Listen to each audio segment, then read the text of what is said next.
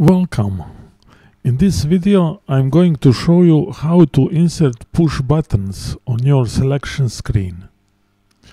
In your program you have to use the statement selection screen push button with your push button name.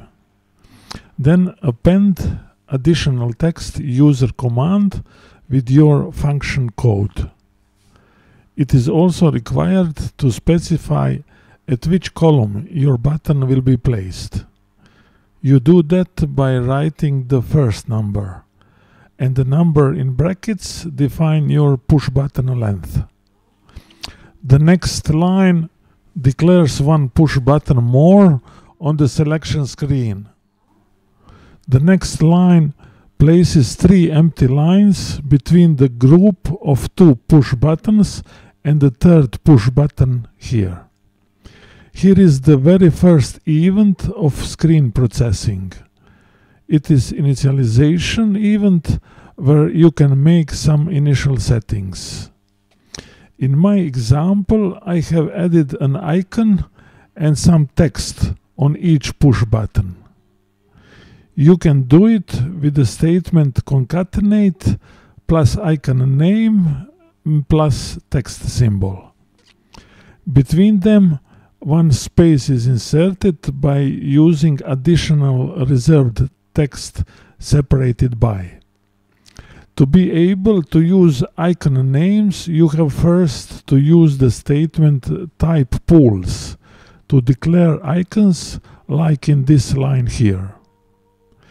By double click on the word icon, you can display the type group and list all icon names which you can use. If you want to see the actual icon, you can do that by opening another session and starting the icon transaction. It will display the table where icons are stored. For text symbols, you can also with double click jump into text symbols tab. It is located inside the text elements declaration screen. Here you can update your assigned text to a text symbol. After each change, don't forget to activate your changes by clicking on Activate button. If I now execute the program, it is visible that all push buttons have their texts and icons properly assigned. There are 2 additional events which can help you to control the status of your push buttons. The event at selection screen output is triggered each time, exactly before displaying your selection screen. And the event at selection screen is raised as the last event in selection screen processing. Any user input you can check in this event because at that point in time input data is transferred to your program. In my example, I'm just going to save the user command function code in a global variable in this line here. The system field SYUCOM stands for user command.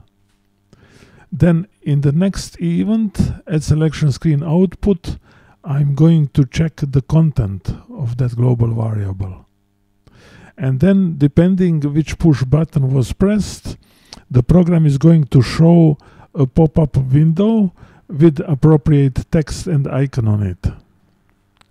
Now I am going to set up 3 breakpoints so you can see how the sequence of events work.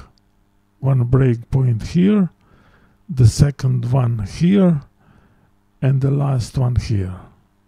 I'm going to execute the program. And we see in the debugger that we have immediately jumped into event before output. I'm going now to display all variables what we have.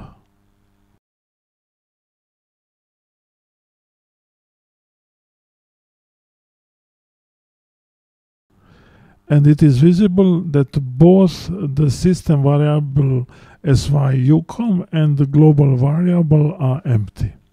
By clicking on Continue button, the selection screen is displayed. I'll click on the push button Show Red. It is visible that event at selection screen has been triggered immediately after user input.